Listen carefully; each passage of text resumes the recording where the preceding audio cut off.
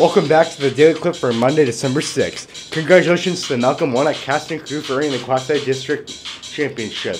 They'll perform at 8:30 a.m. in Norfolk on Friday. Congratulations to the girls basketball team on their win at Auburn on Saturday. Congrats to the following wrestlers on earning a medal at the Broken Bow Invite. Gavin, he placed first. Caleb, they both placed second, and Josh was third.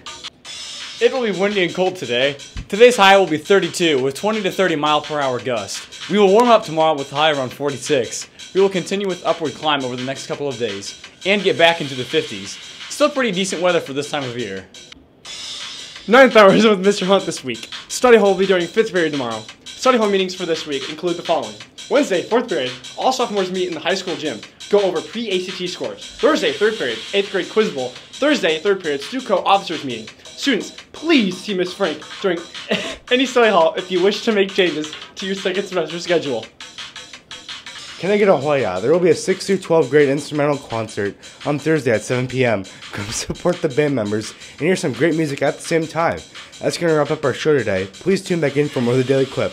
Let's make it a great Monday.